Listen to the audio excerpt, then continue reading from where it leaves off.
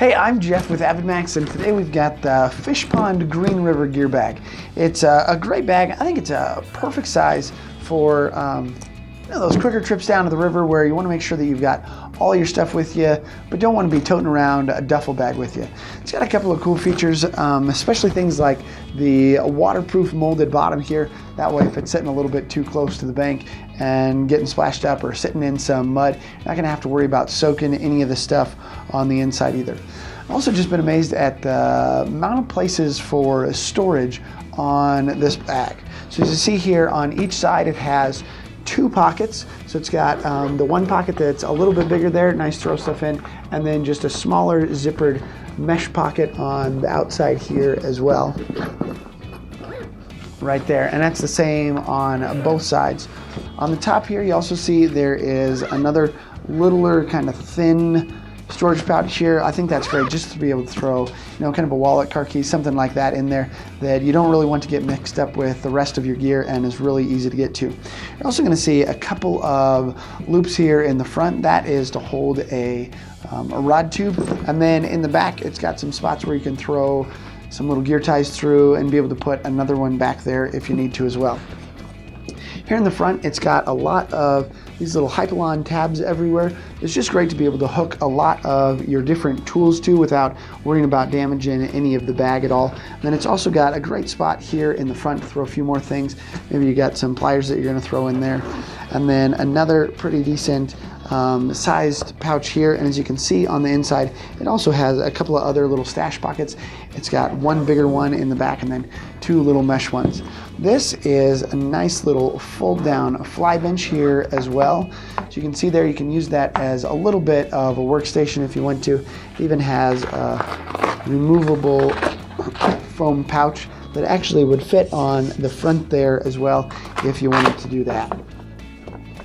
So it's got that. As you open up the inside of it here, you see it's got a great carrying handle right there on the lid, but as you open up the inside of it, you see that it's just got room for a ton of stuff in it.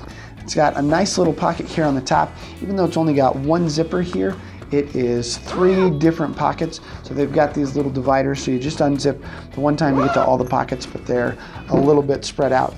Then on both the front and the back, it has 2 skinnier zipper pockets there. It's great for organizing stuff. And then it has a couple of extra pockets here that I think is great for just being able to throw a couple of extra reels in there in case you need them.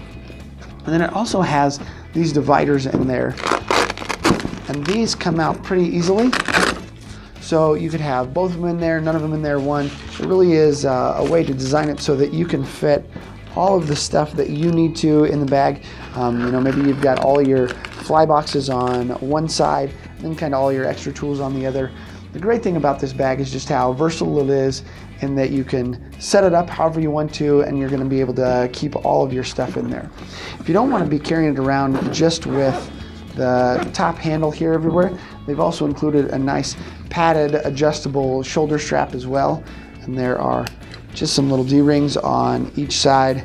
That way, if it's a little bit longer walk, you can take this and just throw it over your shoulder, whatever you need to be able to get all of your gear down to the water there. So if you're looking for a bag that has a lot of different ways to organize all of your stuff and is big enough to carry all of it without seeming so big that it's going to be in your way as you're hiking down, or just a little bit too big that you don't really feel like marching down to the water with it, I really think this bag is just a great bag that kind of fits the bill as an all-around bag that doesn't get too big to get in the way, but is still small enough to go anywhere with you.